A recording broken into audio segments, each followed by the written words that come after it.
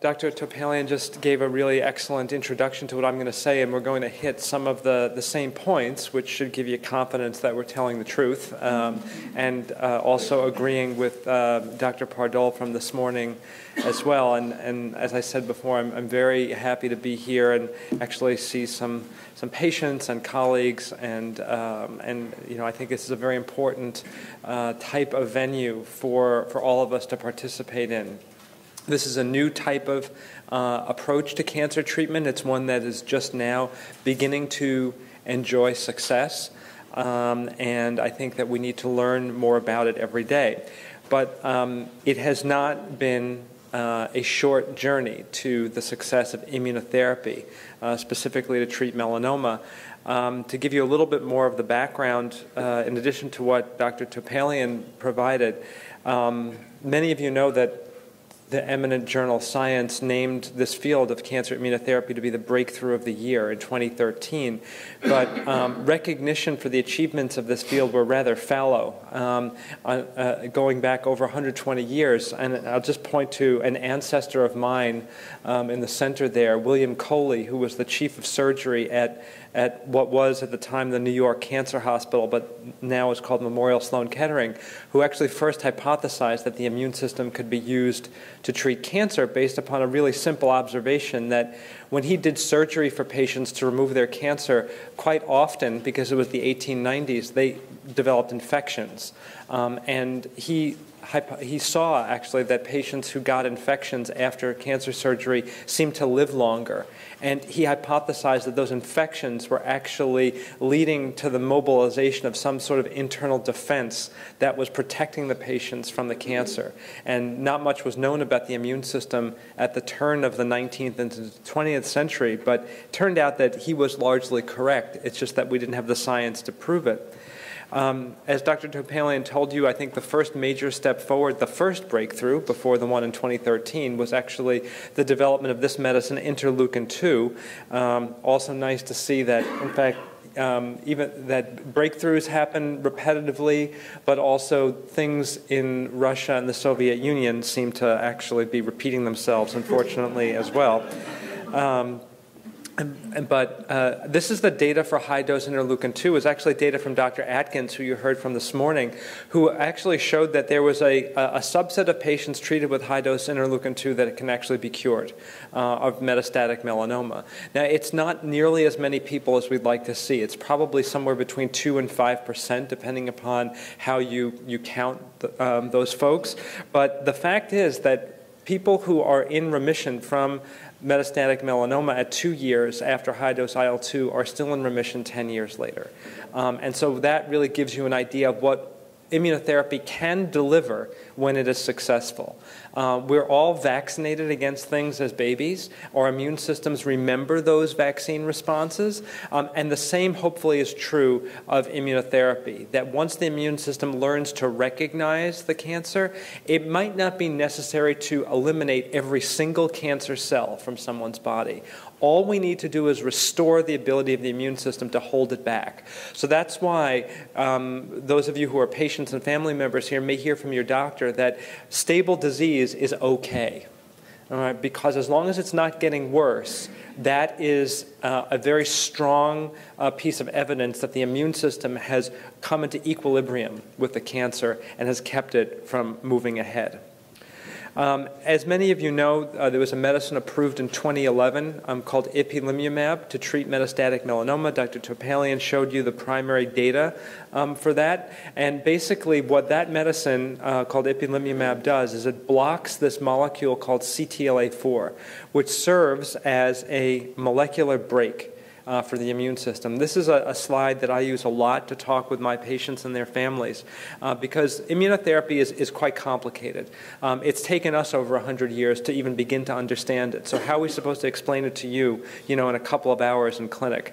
So I'm kind of a gearhead, right? So I like to reduce things to simple mechanical car-like analogies. So the antigen or the target of the immune system is recognized by a receptor on the T cell, and that's very much like inserting the ignition key into the car and turning it. But that's not enough to get the car moving. The car also needs an accelerator, and that accelerator is a molecule called CD28.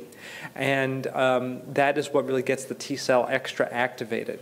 When you have a car that has its ignition key turned and a foot down on the gas, if there's no brake, then you're going to run into trouble.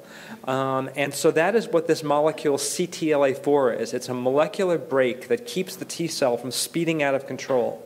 And what Ipilimumab does is it very temporarily, for a few weeks, cuts those brakes so that the immune system can accelerate harder than it otherwise could and overcome some of the immune suppression that melanoma actually throws up in the way of an effective immune response. And so what we're trying to do with medicines like Ipilimumab is to cut these brakes, let the immune system function at a higher rev level, and let it recognize cancer. And then you might imagine that, in reference to what Dr. Topalian mentioned, that if you introduced a vaccine at that point, you could steer this now speeding car toward a target of interest on the cancer.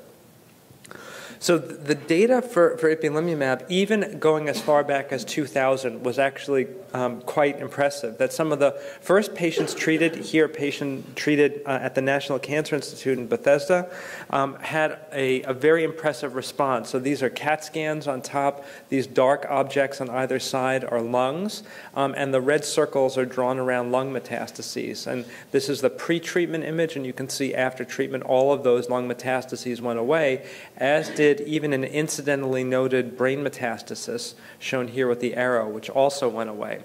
So there are some patients who get better really quickly. There are other patients who don't get better really quickly, and I'm going to go into a little bit more detail about this in the talk that I give to the whole group later, but we'll put you guys to the head of the class, and you'll know the punchline already. This is a patient who I treated in the phase 2 trials of Ipilimumab, now going back about 8 years ago, and he got the standard 4 doses of Ipilimumab, and at the end of the 12 weeks, this is a CAT scan, and this big gray organ here is the liver, and you can see there are a lot more dark gray spots after treatment than there were before. And so, we really thought that this patient was having an example of drug failure. And I had sort of prepared other options and discussions for him about what we could do next, but I don't know how patients are here in Chicago, but patients in New York are kind of in your face. And so he stopped me in the doorway and said, listen, don't tell me what the scan showed. I have to tell you something first. I feel better. And so I did what any self-respecting oncologist would do. I turned right around, left the room, and made sure I was looking at the right person's scans, because these are not the scans of someone who should be feeling better. And so after convincing myself that I was doing my job properly, I sat down and listened to him tell me why he felt better. And he said that his fevers had gone away, his sweats had gone away, and he had pain in his liver, which also went away. And so it was one of those kind of sort of light bulb moments when you feel like all of a sudden you need a new idea. And the new idea was being had by many of us around the world at the time, that this type of treatment doesn't work the same way as chemotherapy or targeted therapy or radiation, where you expect the cells to stop dividing and the patients to feel better at a very predictable point in time. Here, we're not treating the person directly. We're treating their immune system. And the immune system is what is treating the tumor. And so that may happen at unpredictable points in time. And in fact, these things may actually look bigger because they're not full of more melanoma cells, but perhaps they're full of more immune cells, which is making them artificially look bigger. So it might actually even be a good sign, although I think that's a bit of a stretch. But without any really better answers, and with the patient feeling better, we suggested that maybe he just have another set of scans done about 8 weeks later, which he did, and almost everything went away, and it continued to go away. And he didn't receive any other treatment for the ensuing about 8 years, except for some maintenance doses of Ipilimumab as part of the trial that he was on. But this was a strong indicator of the fact that the way that we judge the activity of immunotherapy is different than other forms of therapy, which I'm going to talk in more detail about later. But it also is why sometimes oncologists will suggest to their patients that if they're feeling better, maybe they just want to get another scan done and not all of a sudden change gears to a different treatment, because it may be that the treatment hasn't had enough time to show benefit. All told, when we look at the computer, that's not okay. When we look at the data for Ipilimumab, this was data presented by Steve Hody last year, a colleague from the Dana-Farber. He actually presented that just over 20% of patients had survival that lasted 3 years or longer. And so that is higher than some of the data that Dr. Topalian shared with you, which I think shows you what the impact of this type of therapy can be. But it's also a strong indicator that we need to work harder, because that's still not good enough. And that's really where the idea of combination therapies comes from. But again, you see this very characteristic flattening of that survival curve, that people who are alive at 2 or 3 years tend to be alive for a long time thereafter, similar to what we saw for IL-2, but not with as many patients at longer time points, simply because it's a newer medicine.